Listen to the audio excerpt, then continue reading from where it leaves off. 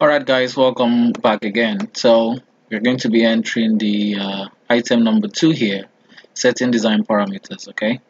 So we open this quickly and what we're going to do is you come here, you come below here.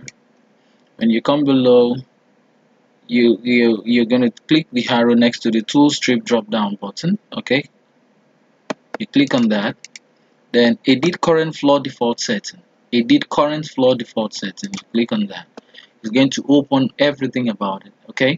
So our imposed load, which is the live load, is 1.5. This is a residential apartment. Finishes 1.2 is okay. Partition allowance 1 kilonewton, that's fine. My soil bearing capacity, I'm using 100, okay? Same thing we did for our previous class using Porter structure.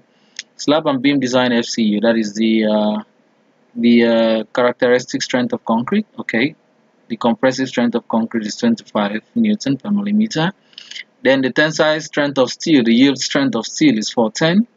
Then column FCU is the same thing with beam. I'm using one concrete grade all through, okay? The same thing with the steel grade, okay?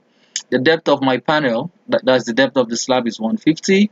Depth of my beam, I'm using all the uniform depth 450, but even because of the design, the software discovers that, okay, maybe 450 doesn't pass, maybe as a result of deflection or something, it's going to choose a better section for me, okay? Breadth is 2 to 5, I love that. Floor height, 3 meter plus 150, so 3.150, okay? That's 3,150 mm. Column section, 2 to 5 by 2 to 5, okay? Unit weight of my wall, by default, the software is using 2.87 for your 2 to 5 wall. So the unit weight of it per unit, per meter is 2.87, okay? Density of concrete, 24. So you can decide to change that if you want to do that.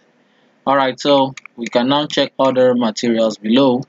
Beam section offset, this is not important, but just come here. Diameter of lateral reinforcement is 16 mm. Number of bar in layer 4. This is you're just telling the software 4 per layer, so we are not going to be struggling with space for the quasi aggregate to pass during concreting, okay? You should have sufficient space for concrete to pass through. The number of layer for lateral reinforcement 2. Then we've already defined this, here we've already defined that, so it's been affected here. So foundation depth 1, 2. These are all default settings, okay? At the end of the day, the software will choose what is most favorable for you, okay? But you can also decide to do that. So foundation depth is the total foundation from the ground level. My excavation is 1, 2. So it all depends on your soil parameters, okay, and the depth given to you by your soil investigator. Then the foundation height 1.5.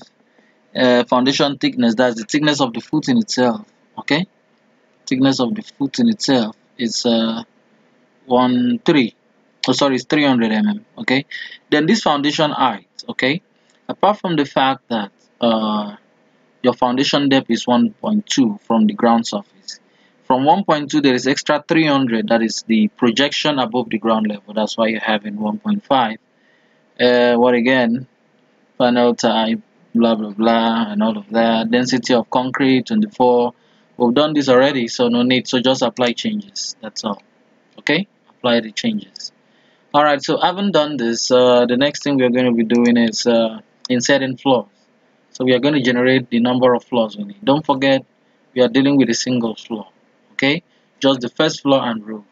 Okay, we are not going more than that. All right. So let's check it out. So having done this, the next thing, you go back to modeling. You come to floor property, copy floor, okay, copy floor. Click on the drop down arrow. You click on copy stroke create multiple floors. You click on it. Alright, how many floors do I need? I need 2. 2 is first floor and my roof, okay? The roof is also considered as a story, because it has beams and columns, okay?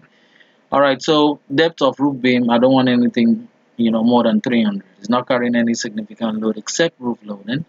Then breadth of beam, this roof GK, you can decide to change this, okay? So the dead load for my roof here is 1.5. 1.5 is reasonable. It's recommended by the code. And the roof GK, which is the imposed load, is 0.75. That's reasonable too, because in Nigeria we are not really subjected to snow loading and all of that. So that is also fine. Okay, so this is good.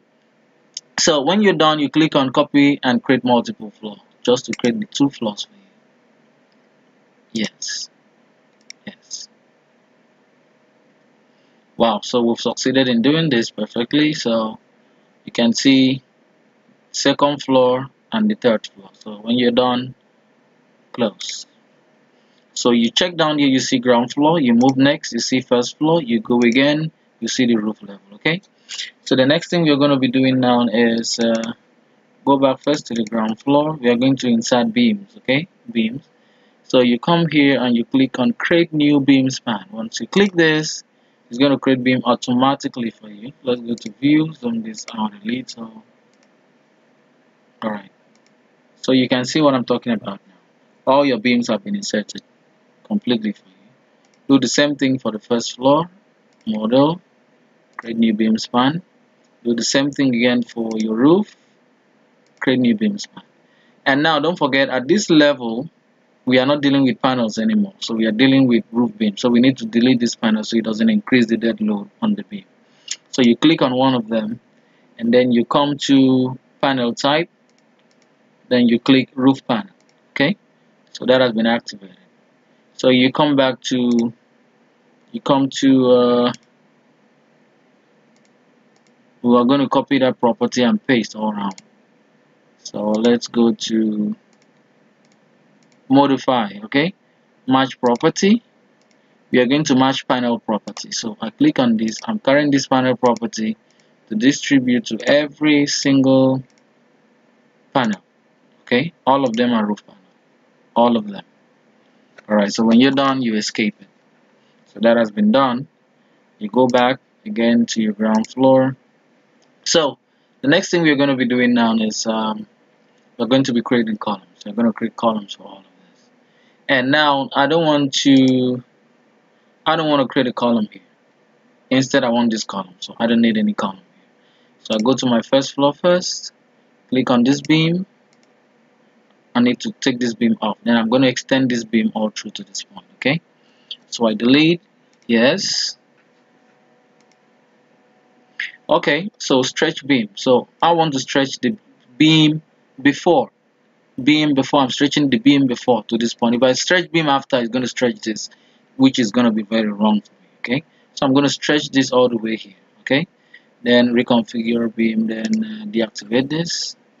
Yes, so you can see now this beam is a singular beam. Okay, that's what I want there.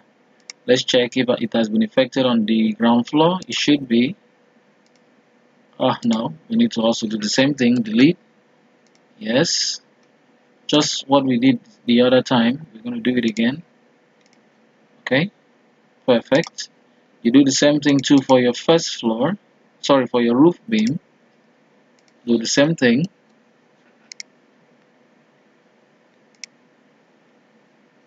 Do the same thing.